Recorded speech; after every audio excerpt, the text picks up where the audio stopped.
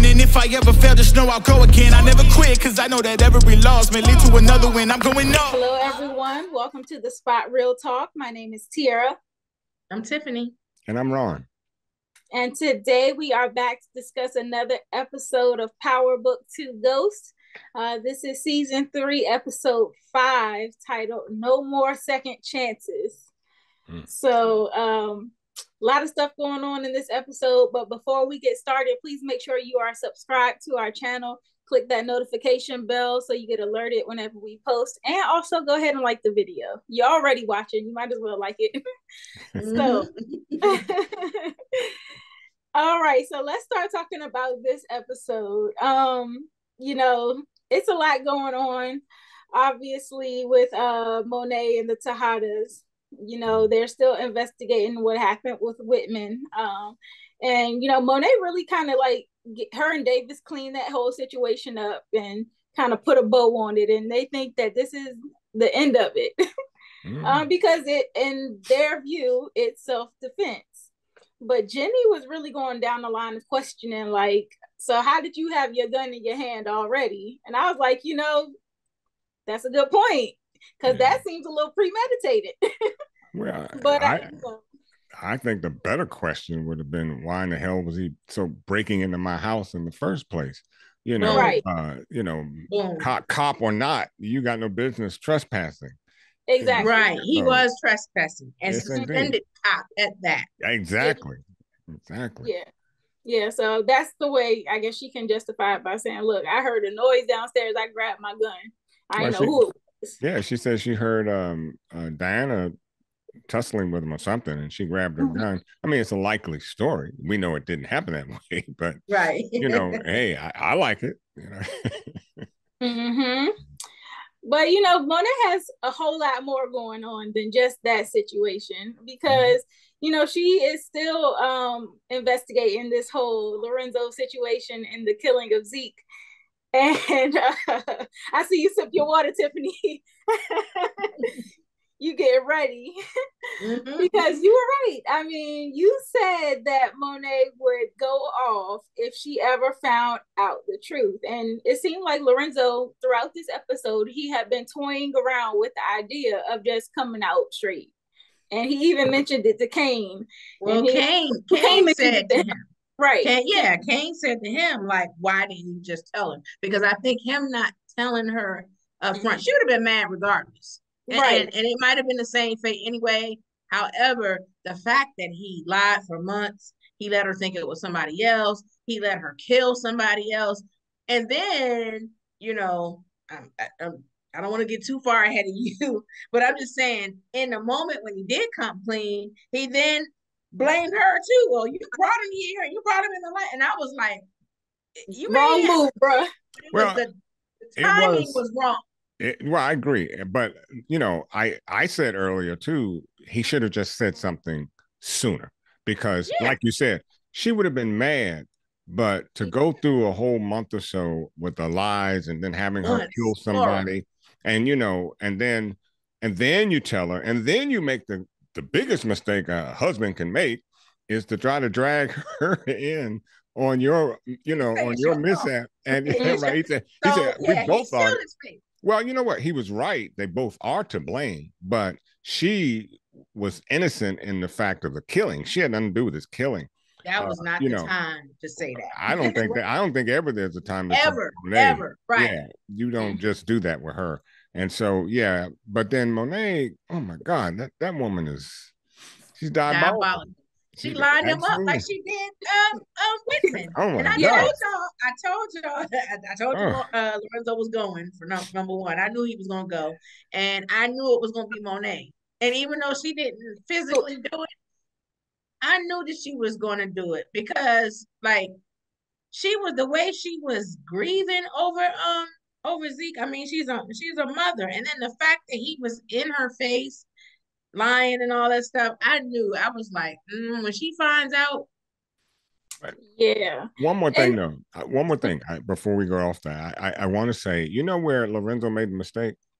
Remember the first thing she said was get out and get out of town, get out of New York. If I were Lorenzo, I'd have packed a short bag and got my little behind out. What did he do? Yeah. He went out probably drinking or something, and then He he was comes drunk. He was drinking. exactly. And so you know what? I figured he must have thought, well, I'll give her a few days to cool over. And man, you got to take your cue when you get one. Get out of And Dodge. you're right. And he should have known because he told Kane that Monet keeps things close to the vet. Like she won't let you see her hand. Right. So Yep. you know your wife of You know. 20 something years. So with that Exactly. being said, you know, and you saw her air that guy out in front of you. Yep. Yeah, and he still did not take his own advice. So Yeah. that was the wild part. But you know, even before Monet knew the truth, before Lorenzo had even confessed to her, she was already lining him up with Evelyn. You know, trying to convince Evelyn that Frank was killed by Lorenzo and that she needed to act in revenge or whatever, or either get one of her sons to do so. So, you know, when Evelyn said, you know, I don't want my kids getting hurt, she was kind of like not really going along with it the way Monet thought she would. So after Monet finds out the truth, then she arranges a situation with Gordo. And so I was like, you know, Monet was going to kill him either way, you know, whether he confessed or not, because she had already lined the situation up. Right. Yeah. I think so too. It was a done deal.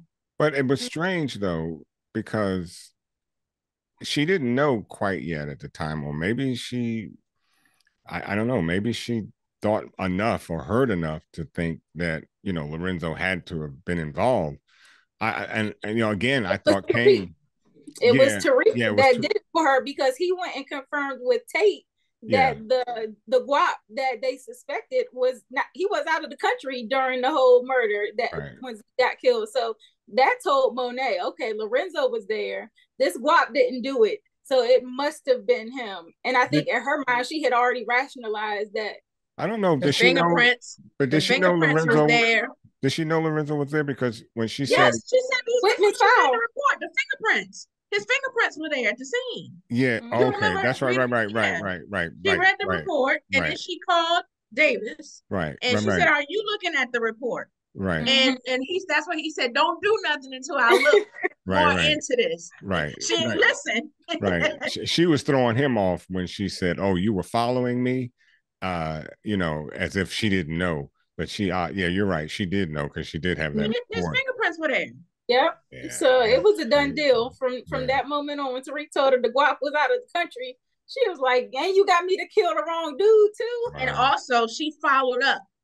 Once Tariq told her the guap was out of the country, she then asked Kane. She said, "Who told you that guap was the one who killed it?" And she said, "He said Pops." So that was confirmation. Yeah. He was trying though. I got to give Kane yet again. I had to, you know, he was trying to help his dad out, you know, because like she said, well, why you believed him? And he said, well, it wasn't some, you know, dude on the street. This is Pops. Off the street, right? Yeah. So I, you know, I'm like, Kane, okay, brother, you were trying. Well, he told him last week. He said that your secret is safe with me. So his dad saved his life. They had a new covenant, but you also knew. Like I said, last week was the swan song when he and Kane made up. But then when he told Diana that she could get out the game and all of that stuff, he had that touch him on with Diana. That further convinced me that he was dying. Let me say this: if Diana ever finds out that she was you know, responsible for Lorenzo's death, we got another. I think she or Kane, and I'm leaning towards Kane. You think Kane would do something? I think he would kill him. Yeah, I think so too. I agree. Really? But how do you guys think they're going to deal with the news of Lorenzo's death? They're going to be devastated. Well, you know, suspect Monet? I don't know, because after all, he was drunk. He was on the street. You know, he could have gotten in a bar fight. You know, anything could have happened or caused it. But they're gonna think it's retaliation. Yeah, and they're gonna think it's somebody else. They're not gonna suspect. Well, the rest of them are not gonna suspect Monet. Diana will. I think Kane is gonna suspect Monet because she was asking questions. The questions she was asking, and he said to Kane. I mean, Kane said to Lorenzo, like, "Mom is asking questions." You know, that's when he said, have you thought about telling her the truth? Because she's asking me questions. I think she might know something. So I think now that he is conveniently dead, I think Kane is going to suspect her. A good point. But I don't think he'll kill her, though. I don't think he'll kill her. He may not kill her in the next episode or whatever, but I think it may lead to that eventually. Yeah, that could be a long-term thing that they drag out, that build up and tension between them. And I think it would have something to do with Kane and Diana coming together for that. The thing is that, you know, Lorenzo was kind of backing up Kane's plans and the family was going along with it because Lorenzo said so. But now that Lorenzo's out the picture, Kane doesn't really have nobody to back him in his decisions. So a lot of things could probably fall apart from here. His leadership is going to be challenged. And I think that could be a source of tension between him and Drew, definitely. Also him and Monet. Particularly. So, yeah, I think it's going to fall apart from here. Yeah, and, you know, go ahead. No, go ahead. I'm sorry. No, I was just going to say, from this point on, though, I'm going to need Monet to get some therapy because she done killed 3 people in 5 episodes. and a ex-cop. I mean, if I were Lorenzo, that would have been enough for me. I'm talking about this season alone. She done killed 3 people. I know, but I'm saying for you to put down an ex-cop in your home and contrive all that. Yeah. I mean, that like when she said get out of town, I would have said, you don't have to say no more. Listen, we knew that she was diabolical because think about this. She also connived last season to keep Tariq in the game. Yep. Because she knew Tariq wanted out and she was like, you know, if you just help me with this, then you can walk away clean. And she killed Mecca and stuff before Tariq can get his money and everything, ensuring that he had to stay in the game. So she's been conniving and diabolical all along. I thought she might, you know, when she was speaking with Evelyn and asked her how did she get over it, you know, I was thinking perhaps maybe she was looking for some way to ease her conscience, you know. Running game. I know it was a tired game. I know. Running game. My first thought was maybe she's, you know, trying to ease her conscience over this, but that wasn't the case. Do you guys think that Evelyn could tell the kids, like, your mom kind of was trying to coerce me to take your dad out? It may come out. I think it's definitely going to come out at some point. And I think when it does, I think Drew going to kill Gordo. Yeah. I think Drew going to be the one to kill Gordo. Yeah. And like I said, Kane might kill Monet. Yeah, and you notice that things kind of heated up between Gordo and Drew. They are sleeping together now. So, you know, that complicates the relationship. And you were right also about the CI. He did not make it. And they were able to, you know, go in and retrieve his phone and delete the stuff that the guy had taken the pictures of Lorenzo and them. But I guess that kind of dead set no water for the feds. Yeah, they were nanoseconds. They were nanoseconds in missing that. I mean, you know, to know how to go and bribe the woman that keeps all that, you know, all the material and all the equipment and stuff. But I mean, had they not shown up if they had shown up a second later, it'd have been over for them. Yeah, Blanca looked at her too, like she didn't believe her. So she looked at her like, yeah, all right. Yeah, well, like who could have come up and got the stuff? But I don't know. There's nothing you can do about it. It's gone now. And you know, speaking of Blanca, they kind of, you know, are mourning the whole situation with Whitman, and you know, just talking about, you know, because one of our questions, I know you guys interviewed Peyton, who plays Jenny, Peyton Ashbrook, and you guys asked her, you know, would Whitman's death make the feds more want to get the Tejadas more, or would it kind of push them back in fear, like, oh, we need to cool down? And so, you know, it seems like they're still like determined to get the Tejadas, like they are full steam ahead. And Tariq. Tariq, they want all of them. And Davis. And Blanca seems to know that they're in, you know, their lives are in danger. She did bring that up in that little meeting with them, you know, because she understands, you know, they will set themselves to nothing to do what they got to do. You know, they got to kill you, they're going to kill you. Yeah. Yeah. And so you guys also kind of talked about the whole situation with Saxe and Jenny as well. And so we've seen that come to a head this episode where Saxe is actually, you know, following Jenny now, stalking her because she's just been too suspicious and not answering his phone calls and kind of blowing him off when he's trying to make plans to meet up with her. So he actually confronts her this episode and is blown away when he finds out that Lauren is still alive and that she really deceived both of them. She was like, you know, I'm trying to keep her protected or what. That's her whole justification is I'm trying to protect Lauren. Saxe is like, no, you're misleading both of us. You're playing us both and lying. Yeah. So, and she lying to Blanca too. Blanca don't know that Lauren is alive either. Right. So she's lying to everybody. And Peyton said in the interview, in her mind, it's for Lauren's good.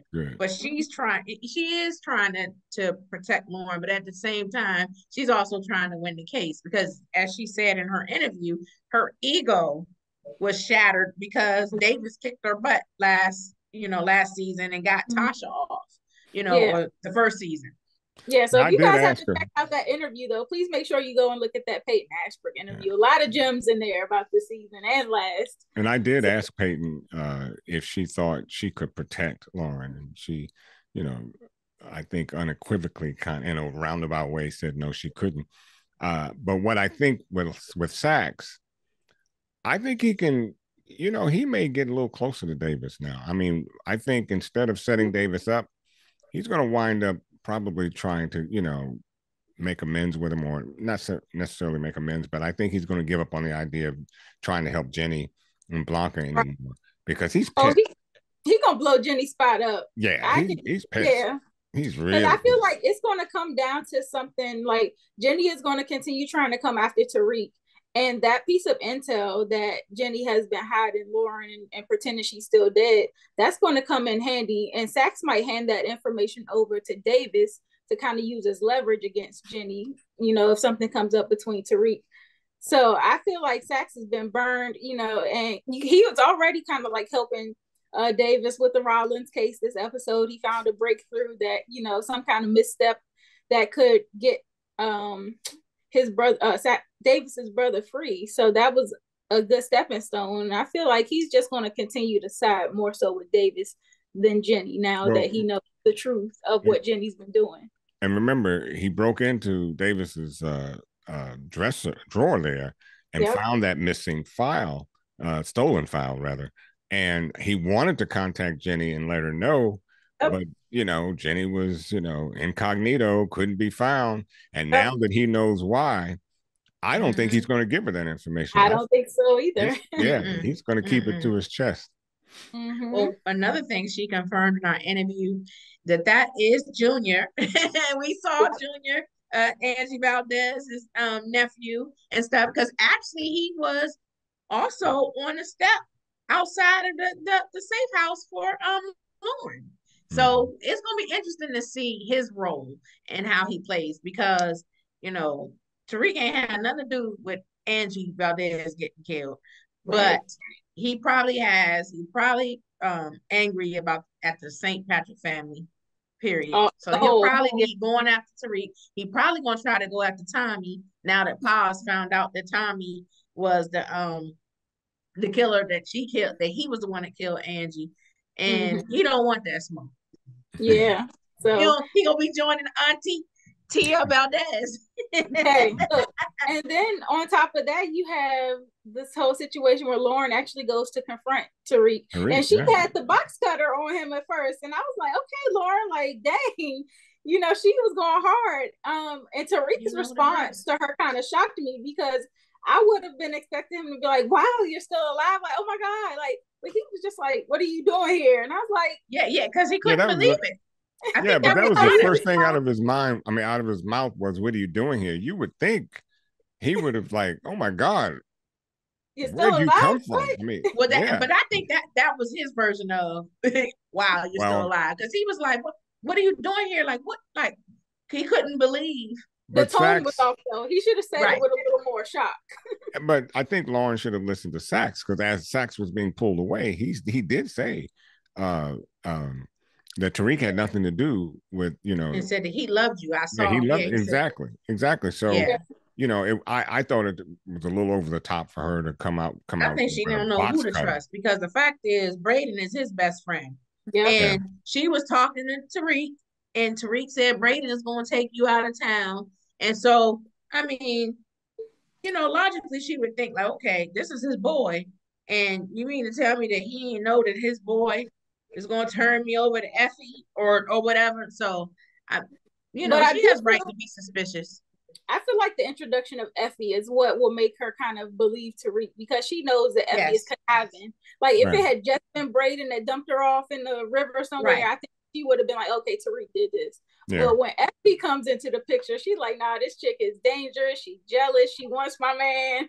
Right. I think she should believe Tariq. I do think she should believe Tariq. But I do think that she has cause to suspect everybody. Mm-hmm. But how do you think Tariq deals with this news now? Because you seen the way he went back to bed and he was kind of he was looking at her like ghosts. Look, I know, but I'm thinking if that were me, I don't know if she could just lay her head on my chest and it's done for the night. No, it ain't over. It ain't over. I know it's not. I know like ghosts. Ghost is a thinker and he's methodical and stuff. Mm-hmm. And I like to think that Tariq has that in him too. So he's, that he's not going to just react. I think he's going. You don't think I started to call her Effie again. Let me get that out of my head. You don't think Effie might be able to talk her way out of this with Nope. So? He's gonna deal with her. And it may not be the way we think. But I think he's definitely cutting her off. I think he's definitely done with her. And he may not even kill her, but he's definitely done with her. Well, because romantically, I think he's done. That's what I mean. He's definitely done with her. And here's another situation where someone should have said something sooner rather than later. Because if she does say something to him, she did say earlier she had something that she wanted to admit. Maybe she should have said something a lot sooner to Tariq. And now, she's held it for this long, and he had to find out himself. Yeah, he still would have been mad at her because he was making designs to get her out of town, and she went behind him and did that. And not only that, Effie told Kane. Yeah, and she had no business telling Kane, right? Because Kane wouldn't have known had Effie not told him. Well, at least Kane kept this. Soon as Kane found out, he put the press on Brayden and on everybody to get rid of Lauren. Mm-hmm. And they felt like they had to do it because if they left it up to Kane, there would have been no hesitation. Right, exactly. Lauren would not be in no safe house right now if they left it up to Kane. Well, that house ain't safe anymore. Right. No. Yeah. Well, it's complicated now too, especially after this whole situation in Italy. So, they go on a business trip with RSJ and, Tariq kind of impresses, the whole board with his Italian and his ability to go ahead and work out the business deal, getting leverage against that company. And then, up pops Noma out of nowhere, giving them this mission to go to Lombardi's mansion and retrieve this listening device. And so Brayden gets snatched up in the process, obviously being sloppy. I'm like, dang, Brayden, just when you had done good last week with the coffee company and all that, you come back this week and mess it all up again. All I had to do was snatch and grab. I mean, he's playing around with it. Oh, look what I found. No, bruh, snatch that thing and go. Get out of Dodge. Yeah.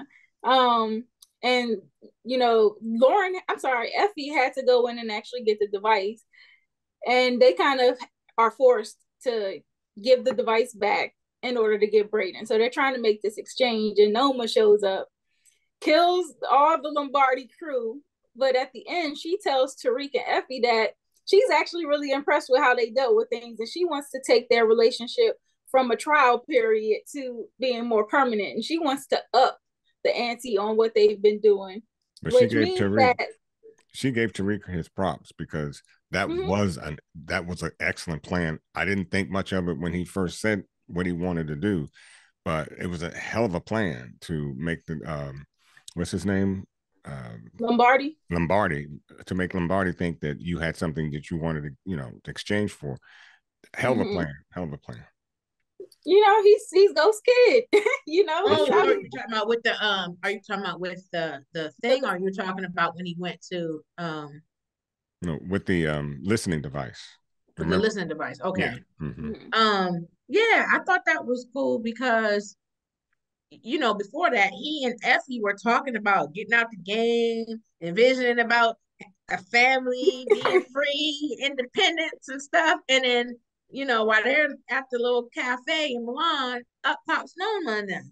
So that, and then they give him a promotion, and that's why Tariq was bummed out. Like Effie was like, "Listen, we're getting out of here alive," and he was like, "Yeah, but we, Forever our beholden. freedom is gone. Yeah. We just like that, it is gone." Well, but that's why I say this situation with Effie now, knowing what he knows now, he might be done with her romantically, but business-wise, he can't afford to go separate ways. No, well, and you know what? And that also would limit the amount of anger that he might have over it, because you can only come at Effie but so far. If he were to act too weird with her, you don't know where Effie might go. So it's but he's between a rock and a hard place with Effie, because if you come off too strong, she's going to dip, and and at the same time, I don't know what he does. I mean, he says he's in love with her, so let's see. Play it cool. Well, he's gonna have to play it cool. I mean, I think he still has feelings for her. He of course he loves her, but I don't think he loved her more than he loved Lauren. I think he ended up, falling for her because Lauren wasn't out of in the picture. Well, now what does he do? He's got two lovers. I mean, he always yeah, he's always. Yeah, Lauren thing. I don't know that. I don't see a way. Kane and them gonna have to be out the way for him to pursue something with Lauren, because she's always gonna be in danger. She's gonna be in danger. And she's not in the life. She's very green, and I don't think she'll ever want to be a part of the life after what's happened to her now. So, I think that they're better off just going their separate ways. What does she do though? Transfer schools. She got transfer schools. She got to go out of state somewhere, change her name. She gonna have to go into WITSEC for real, or or she may not make it for real, because I'm still trying to figure out who Davis was talking about in that trailer when he said she gotta go, Tariq. And I'm like, is he talking about Effie? Is he talking about Lauren? Who is he talking about when he told Tariq she has to go? It has to be Lauren. I don't see. That's what I'm thinking. Yeah. Yeah, me too. So it definitely kind of shakes things up. I'm looking forward to seeing what else this season holds. This whole Noma thing, the fact that she really wants them to continue working, I think it's gonna force Kane and them to have to bring Gordo and that family on, especially now that Lorenzo's dead. They just lost one of their big dealers, so they're going to need to bring on additional crew members. I think that's going to force them to have to deal with Gordo and his brothers, and then that's when some more secrets might start spilling about what really happened with Lorenzo. So I can see this going a multitude of different ways. Yeah, they're going to have to take out Noma though. I don't know how deep she is, but I mean, if he wants to free, because look at it. She winds up in Italy with them. I mean, the chances of that. Tracking their every move. So the only way he can get out of it is he'll have to deal with her some kind of way. And it'll be interesting to find out what method he uses. Well, the situation is parallel, like Ghost and Tommy. Because, that was always Ghost's dilemma. He was trying to get out. Tommy ain't one out, but they had to come. Like, think about the Milan situation. Right. They had to work together to get rid of Milan. And Tariq is in the same situation with Brayden and Effie and crew. They're going to have to work together to get rid of this chick and her crew. And it was Effie's idea. She seen the portrait that Lombardi was actually Noma's man and that they had a child together. And so she's kind of like, well, we got to find this child of Noma's so that we can use that as her Achilles heel to get her to give us our freedom or use it against her some kind of way. So I mean, that's a viable option. It's also one of the most dangerous options they Or can is. Oh my It gracious. is, but they gotta. I mean, I don't see that woman having an Achilles heel. She's just. No, she's a mom. She's a mom. That's Well. That. I guess moms do kill dads, so we see that. So. Well, yeah. Look, she killed him. Yeah. Monet took out Lorenzo. But see, that's the thing, though. With moms, they're protective of their cubs. Yes, they're they. And what happens What happens when Monet gets a whiff of the fact that Noma has been threatening to kill her kids? You think Monet might not be like, sis, wait a minute, sis.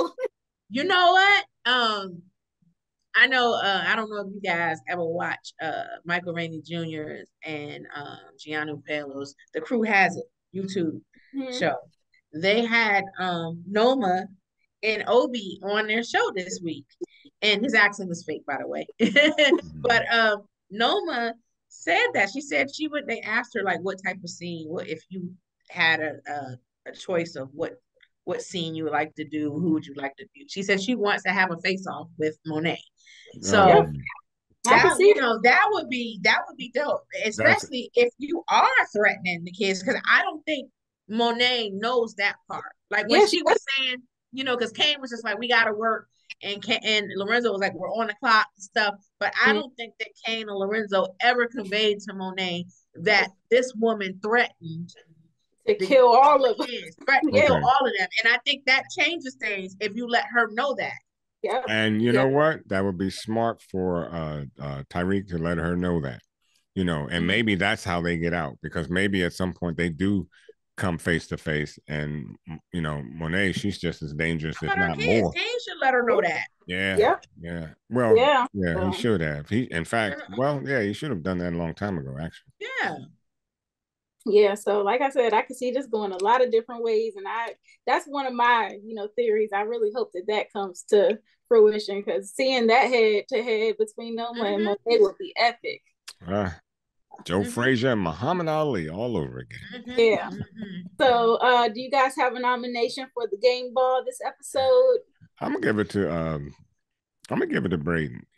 He had to take it. Brayden the hands. Well, you know why? Because he had to take. Yes, we all know he's clumsy as hell, but he had to take it. He had to take a beat down. He took a serious beat down, and so if I don't give him the game ball, maybe.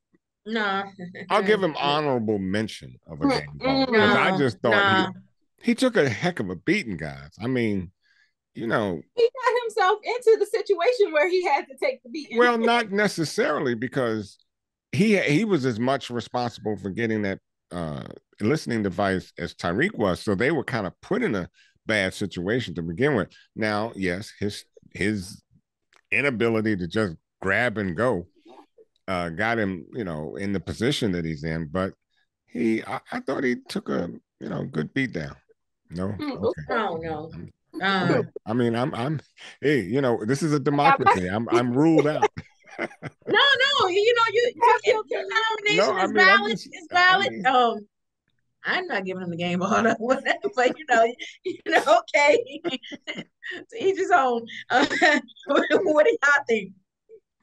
I don't know. I mean, I kind of want to. I don't know. I want to give the game ball.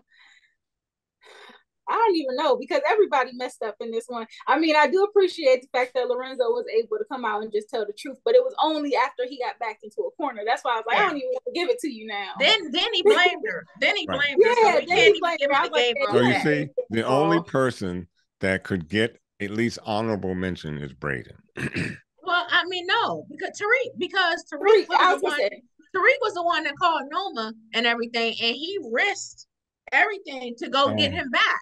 Yeah. So I say Tariq, and not only that, he was negotiating the whole situation with the Italians and stuff. Yes. So I feel like he can get the game ball. Okay. Yeah. He did. He was the interpreter, everything. Tariq gets the game ball. Okay. I agree with that. I'm putting Brayden on the hands list. Not only was he sloppy with getting the recording device, but he also dropped his phone And Kiki was able to see that he's been making transactions with the Crash coin. You know what? I forgot all about that.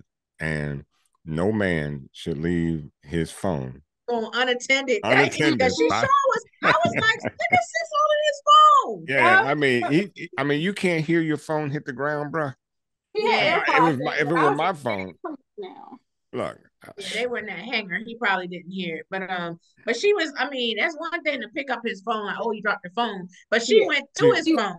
I was like, that women's curiosity. You know they're gonna get to that phone. I know. I'm like, y'all, sis. I think y'all hooked up only once. You already in his phone. I mean, she was doing a lot. She was doing a lot. Yeah. So Brayden is getting the hands. Yep. Yeah. Who else? Because I feel like Monet probably deserved the hands too. Oh, definitely. Yeah, she was her scheming. Yeah, she plotted twice this episode to get Lorenzo killed. The second time it actually succeeded, but she was doing a lot and trying to coerce people and just doing a lot before she had hard proof. So I'm gonna also say Monet can get the hands as well. So only one game. I don't know. I'm still not seeing it for Diana's boo either. I'm not seeing it for him. I still think he's a Fed. And I was talking about it to my son. He was like, well, he's either a Fed or a lame. I said, he could be both, a Fed and a lame. Yeah. I think lame is more bit, more of it. He might be just a lame. I don't know about Fed, but yeah, he's pretty lame, man. Okay. Well, this was a good conversation. I'm looking forward to seeing what the next few episodes have to hold. This is mid-season, so y'all know the formula for Power. It's only up from here. So it's up and it's stuck. Up and it's stuck, yep. So I'm looking forward to, like I said, seeing what they got next for us. To all the viewers out there, I want to thank you guys so much for watching. Please drop down in the comment section and give us your thoughts on this episode as well as predictions for the remainder of the season. Also, please make sure you are subscribed to our channel. Click that notification bell and that like button. Also, be sure to follow us on our Twitter, Instagram, Facebook, and TikTok. We're on all major social platforms, so give us a follow there to keep up with us. And check out our interview section. Like I mentioned earlier, we had an interview with Peyton Ashbrook, who plays Jenny in this show. We have also talked to Saxe in the past. So check out those interviews as well as some of the other ones that we've done for different shows. You guys got anything else to add before we close out? Good. Okay, so on that note, I think we're going to call it a night. Please make sure you are back here next week, same time, same place, as we discuss episode 6 of PowerBook 2. Good night. Good night. 2 separate time zones. Either way, we going all night long. Up late, smiling at your iPhone. I know the memes that I sent got you laughing your ass off. You still buzzing off last call, gassing you up like